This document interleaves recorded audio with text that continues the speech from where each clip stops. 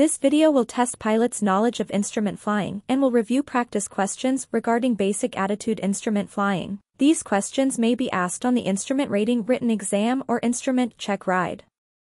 Approximately what % of the indicated vertical speed should be used to determine the number of feet to lead the level off from a climb to a specific altitude? See Chapter 7 of the Instrument Flying Handbook to find the answer to this question. The Instrument Flying Handbook states that pilots should lead the level off from a climb at 10% of the indicated vertical speed.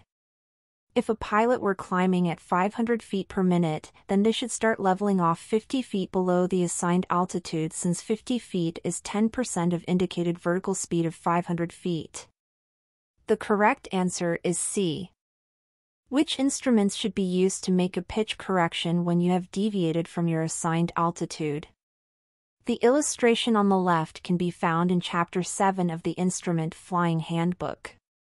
As you can see, the primary pitch instruments are the altimeter, vertical speed indicator, and attitude indicator. The correct answer is C. If a standard rate turn is maintained, how much time would be required to turn to the right from a heading of 090 degree to a heading of 270 degrees? A standard rate turn is 3 degrees per second.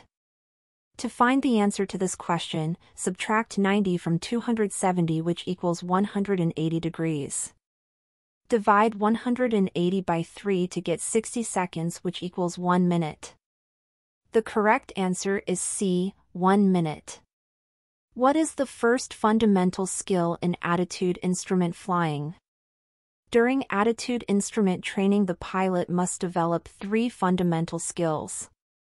These skills must be performed in order, or else they will not be effective. The order is instrument crosscheck, instrument interpretation, and aircraft control.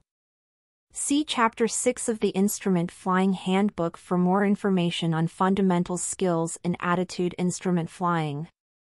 If a half standard rate turn is maintained, how long would it take to turn 135 degrees? The standard rate of turn is 3 degrees per second. Therefore, a half standard turn is 1.5 degrees. To find the answer, take 135 divided by 1.5 to get 90 seconds. 90 seconds equals 1 minute and 30 seconds. The correct answer is A. Which illustration indicates a slipping turn? According to the Instrument Flying Handbook, when the aircraft is in a turn and the ball is on the same side as the wing low side, the aircraft is in a slip. Conversely, when the ball is on the opposite side of the wing low side, then the aircraft is in a skid. Image 1 represents a skid and image 2 shows a slip.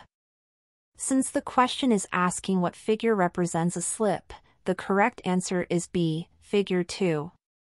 For maintaining level flight at constant thrust, which instrument would be the least appropriate for determining the need for a pitch change? While the attitude indicator, vertical speed indicator, and altimeter are all important for determining pitch, the vertical speed indicator and altimeter will be better at quantifying the rate of climb or descent and the subsequent pitch change needed.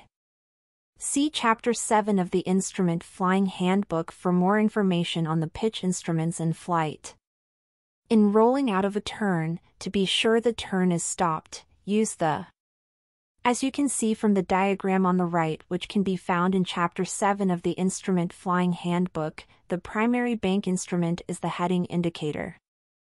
The correct answer is C.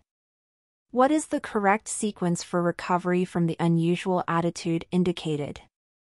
The flight instruments are showing the airplane in a descending right turn. The vertical speed indicator is showing a descent rate greater than 1,000 feet per minute, and the altimeter would indicate a rapid drop in altitude. Since the airspeed indicator is showing a high airspeed, the first step to correct from this unusual flight attitude would be to reduce power.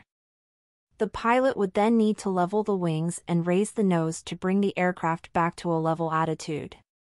The correct answer to question 9 is B. When using the selected radial crosscheck technique, a pilot spends 80 to 90% of flight time looking at which flight instrument? According to the Instrument Flying Handbook, when using the selected radial crosscheck technique, a pilot should spend 80 to 90% of flight time looking at the attitude indicator, while only taking quick glances at the other flight instruments. Thank you for watching the video. Please like the video and subscribe for more flight training and aviation-related educational videos.